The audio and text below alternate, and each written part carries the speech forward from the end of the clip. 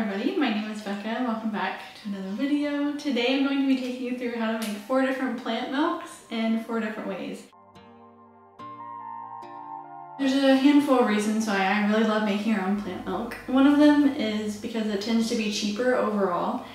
The next reason is because there's a lot less waste involved. You don't have the packaging of the cartons that you can't really recycle easily. And the next reason is because there are less weird ingredients in it and I can control what goes in it. The last reason is convenience. So if I'm making pasta and really realize that I don't have some almond milk or whatever, I can just whip some up really fast and I don't have to leave my home to go to the store to buy some. So the equipment that we're using really fast is just a Vitamix blender and a cheesecloth. So a really fine cheesecloth that will strain things really well, and that's all you need. So first we're going to start with oat milk. To your blender, add 1 cup of rolled oats and then 4 cups of really cold water. Blend on high speed for about 30 seconds and absolutely no more than that. If you overblend, it turns really slimy and disgusting.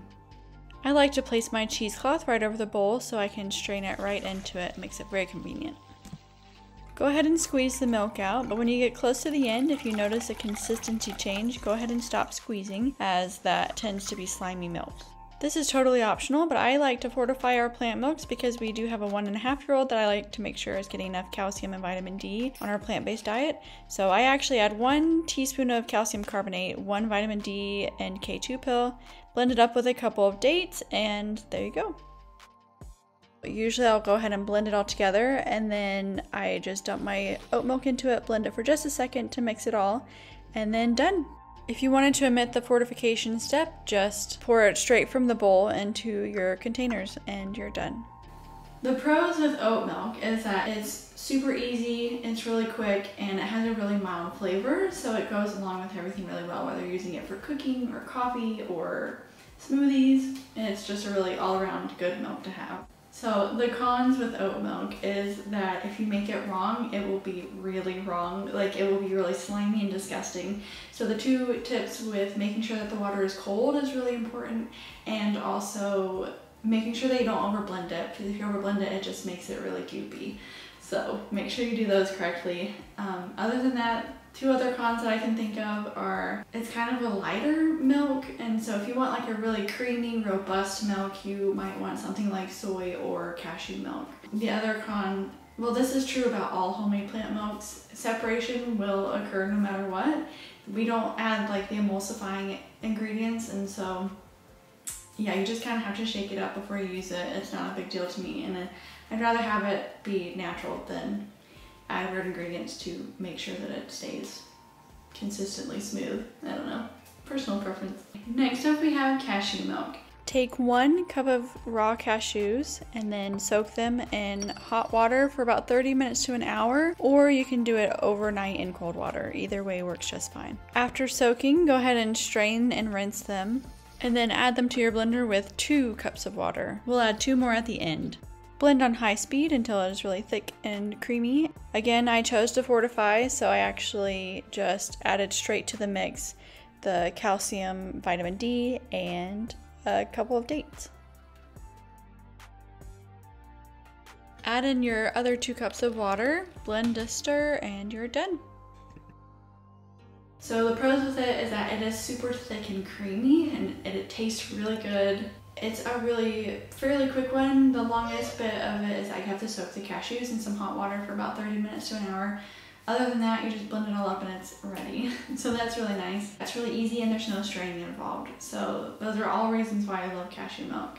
The cons with cashew milk is that it is more expensive because you're using a whole cup of cashews, and that tends to not be very cheap.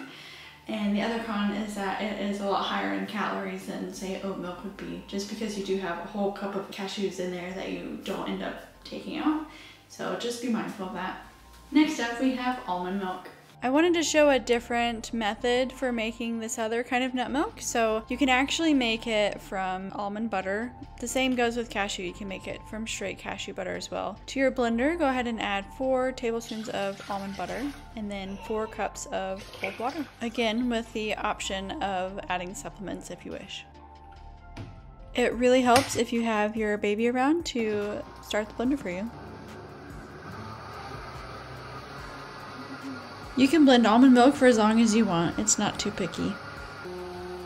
The pros with this method in particular is that it is so quick and easy. There's no straining involved. Really, this is, if you're in a pinch, the quickest milk that you can make. The cons though are that it is a lot more expensive because almond butter is just not cheap. If you are interested in making almond milk from whole almonds, it's a pretty easy, simple process. Kind of like with the cashews.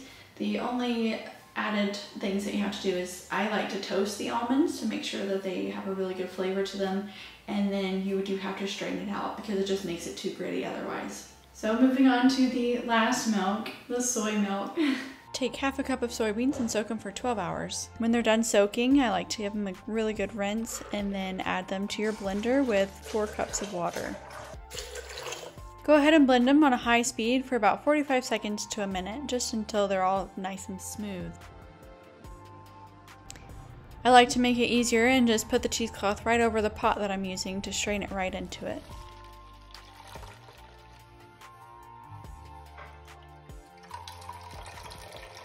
Give it a really good squeeze to get out all of the milk.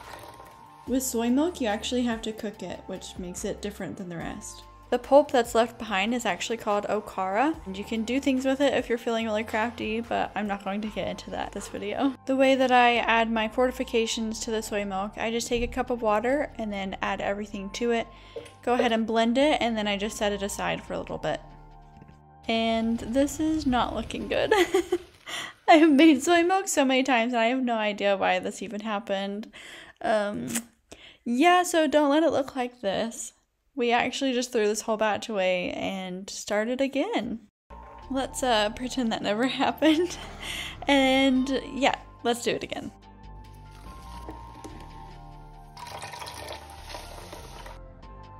There we go, that's looking good. So usually what happens is you get a little bit of a skin or a film on the top. So every once in a while, just go ahead and remove that. What you want to do is just leave it on a medium to light boil on the stove top for 20-25 minutes. After it's done cooking, I just add it to the blender where I made my little supplement mixture, and I just blend it together for just a few seconds just to mix it all. And then you're done. Pour it into your container and enjoy.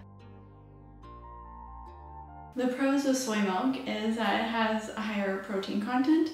It's actually pretty comparable to a cow's milk protein level. So if you have young children, that's kind of what's recommended if you're raising them plant-based, is to give them soy milk.